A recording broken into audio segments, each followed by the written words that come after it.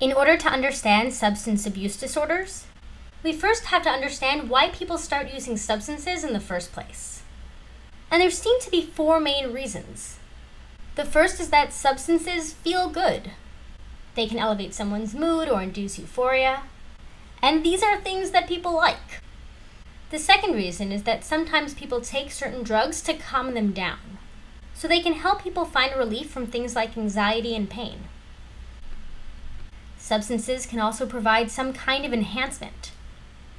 So someone might take substances to help them concentrate better at work, or to increase alertness so they can stay up all night studying. And lastly, substances can be involved in important social functions. Things like peer bonding and other types of social facilitation, or even peer pressure. And so these four things can help us understand why people start using substances. But we also want to know why they keep using substances. And we can think about that question as it relates to a number of different psychological theories, or psychological models. And the first way, and maybe the simplest way to talk about this, has to do with operant conditioning. And all this is really saying is that we are likely to continue to do things that have been rewarded in the past. And the simplest way of thinking about this is with positive conditioning. So someone takes a substance, it feels really good, and so they will want to do it again in the future. Or maybe they take substances with friends, and it produces a very positive social interaction. It brings them closer together, or gives them a reason to come together, and this would reinforce substance use in the future. Another part of operant conditioning is negative reinforcement, and this is slightly more complicated than positive reinforcement. So let's say that you have a terrible headache, and in response to that, you take a painkiller, and that makes the headache go away. This is what negative reinforcement is all about. It says that something that takes away something bad is likely to be repeated in the future. So our person here will probably take a painkiller the next time that they have a headache. So negative reinforcement tells us that when an action takes away something bad in our environment, that action is likely to be repeated. So let's say that we do have someone and maybe they're in a lot of pain. They don't just have a headache, maybe they just had surgery. And so in response to this, they take a substance, either one that's prescribed by their doctor or maybe one that isn't. And when they take that substance, it takes away their pain. Or maybe let's say that someone is getting in trouble at work for falling asleep on the job. And so the next time that individual is dozing off, maybe they'll take a substance to help keep them awake. And because this substance allows them to do a job and because it means that they don't get in trouble, they're likely to use it when they find themselves dozing off again. And as you can tell, these models are really simple, and I actually think that there's something really nice about that simplicity. But maybe because it's so simple, this model also leaves a few things out. In particular, this model seems to ignore all of the negative consequences that can come along with drug use, even before it develops into addiction. And the fact that this is a problem is actually supported by operant conditioning. Because aside from saying that behaviors that are rewarding will be repeated, operant conditioning also says that actions that have negative consequences are not likely to be repeated. And there are a lot of negative consequences that can come along with drug use. Imprisonment, losing friends, family, losing a job or financial security, or your health. All of these are very serious things. So why should feeling good for a little bit trump all of the punishments that can come along with drug use? One reason for this might be that studies on operant conditioning show that timing is very important. The reward of the drug, the high, is felt immediately or fairly close to immediately. But the punishments for drug use, the negative consequences, probably won't show up until much later. So let me squeeze the word future in here, because it's really future punishments that we're talking about. So what we might actually be seeing here is that immediate reinforcers are stronger than future punishments. Another problem with these models, though, and really with all of these models, is that they're really focused on people's behaviors. They're not really taking things like cognition or conscious decision-making or individual differences. They're not really taking those things into account. And honestly, those things seem like they would be really important. And so I want to shift focus for a minute and talk about some cognitive models for substance use. One of these models is called the self-awareness model. And this model states that once drug use is started, it is maintained because the substance makes us less self-aware over time. And it does this by decreasing our negative feedback. So for example, here we have Tim.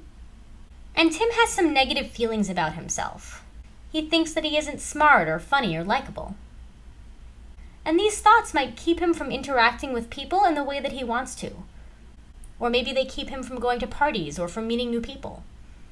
And so by reducing these thoughts, certain substances might make people feel better about themselves, which would then reinforce the use of the drug. But the problem is that the effects of the substance don't typically end there. As well as making someone less self-aware, substances can also inhibit normal decision-making, or they can make people less cautious. They can also inhibit memory formation. So if someone does something embarrassing while they're on a substance, they might not remember it. And so substances could lead individuals to be less critical of themselves in general. And so they might lose the ability to reflect on how drug use is negatively impacting their lives, or the lives of friends and family. A similar model is called the tension reduction hypothesis. And this theory holds that individuals use substances because they reduce the stress in their lives. So let me redraw Tim. And let's say that Tim has a lot of stress in his life. Maybe he's really stressed out from all of the work he does in college. He's worried about his relationship with his significant other. And maybe someone he knows is sick. Maybe his parent is ill. And so the tension reduction hypothesis would say that all of these things together would lead Tim to use substances as a way to reduce that stress in his life, or at least to make him feel less affected by the stress in his life. And I think that these two models are useful in figuring out why people might keep using substances. But these models break down a bit when we think about their predictions. So both of these models, both the self-awareness model and the tension reduction hypothesis, seem to predict that individuals who would benefit the most from reduced self-awareness or reduced tension, they predict that these individuals would be most likely to use and abuse drugs. But that doesn't actually seem to be the case. It just isn't supported by the research. Another reason why people might keep using substances after their initial use is because of modeling, and we're going to call this a social learning model. And this model says that drinking and drug use are learned behaviors. So we know, for example, that people tend to adjust their level of drinking to match the level of those around them. So if someone is in a social group where substance use is normalized and part of social bonding, that individual is likely to model the behaviors from that group. And I want to take a minute to point out something that these three cognitive models have in common. And that is that they all seem to assume, at least on some level, that people's actions will follow their attitudes. So someone wishes to be less self-aware because of negative cognitions, and as a result, they drink. Or someone is really stressed out by the things that are going on in their life, and so they'll drink to reduce that tension. Or maybe they see their friends using substances. Maybe they see their friends drinking at a party, and so they want to join in and drink as well. And so it seems pretty clear that people's actions do follow their thoughts and beliefs, but that might not always be the case. We know from years of psychological research that people will often base their attitudes and beliefs on the actions that they perform, and not the other way around. And this is a theory known as cognitive dissonance. So let's say that our guy, and we'll say his name is still Tim, he's in college and he goes to a party where he sees lots of people who he admires. And these people are all drinking. And let's say that at this point, Tim has never had alcohol before. In fact, he really doesn't believe in underage drinking. But he's at this party and he sees the people who he admires drinking. And so he decides that he's just going to have a little bit of beer as well. But when Tim finds himself thinking about the situation later, he might find himself in a state of cognitive dissonance. His stated beliefs, that he doesn't think that people who are underage should drink, doesn't go along with his actions. It doesn't match the fact that he drank at this party. And it turns out that as humans, we don't really like it when our actions and beliefs don't match up. It's kind of uncomfortable. And that is what Tim is feeling right now. But the thing is that Tim can't go back in time to change his actions. He can't go back and not drink at that party. He's already done it. And so in order to reduce the dissonance between his beliefs and behaviors, he might respond by changing his beliefs, which are the only thing that he can change. So if someone drinks or uses a substance because of peer pressure, or even just peer bonding, they might try to deal with the inconsistency in their behavior by deciding that using that substance isn't all that bad. They'll address the inconsistency of their actions by deciding that those actions are consistent with their personal beliefs. And this opens the door to continued substance use in the future.